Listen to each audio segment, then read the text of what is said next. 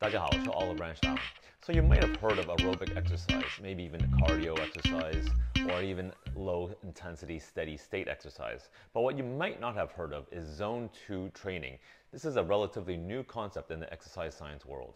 In this video, we're going to explain all about Zone 2 training. What exactly is Zone 2 training? Why did they need a new concept for aerobic type exercise? What is it good for? Why should you care, and how to do it? In Peter Attia's new book, Outlive, he talks about Zone 2 training with Inigo San Millan, who's a professional cyclist coach. And really, they go into the details about what exactly is the 5 zones of training. One being sitting at rest, whereas 5 is an all-out sprint. Zone 2 is something just like a brisk walk that is not super easy, but you can hold a conversation. It's just very, very stressed.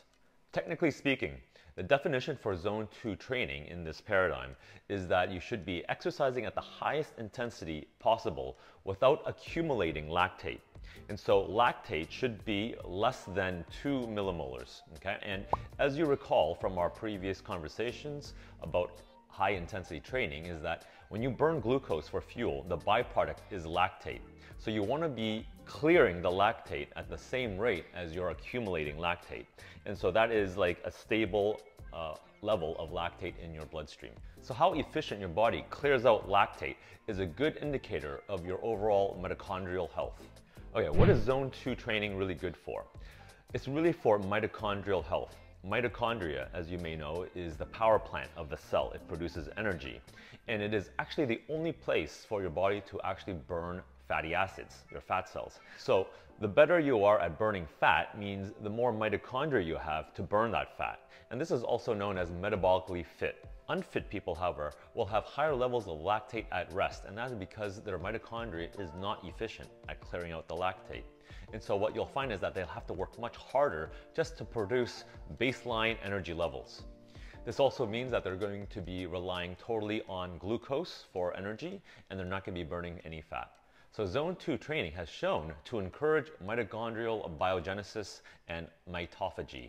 Mitophagy, as you may sound similar to autophagy, is when you clear out the dead or weakened cells in with the new cells. And so mitophagy would be the same for mitochondria. Zone 2 training has also shown to be really good for preventing chronic disease, such as cardiovascular disease, cancer, and even type 2 diabetes.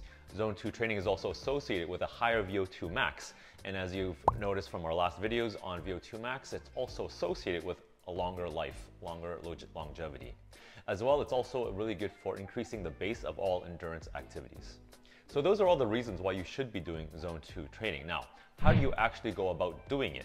So there's many ways, and here are some simple protocols. The first one is doing 3 times a week of 1-hour sessions, or you can break it down to 45-minute sessions, but 4 times a week. And you really want to just be going slow and steady. Again, conversational pace, but it should be stressed, that it shouldn't be too easy. And also, you should be targeting around 70 to 85% of your maximum heart rate. And this maximum heart rate is not based on the calculation of 220 minus your age. It should be actually your hardest performance, measuring that actual maximum heart rate, and that's what the percentages should be based off of. Now, just a couple of notes for you. Zone 2 training results or output is really variable from person to person depending on their fitness level. But just to give you a couple of guidelines, and when you're doing treadmill work or cycling and it has a computer screen that shows you the wattage of all the power that you've outputted in the session, you should take that number and divide it by your total number of kilograms. So that'll give you watts per kilogram.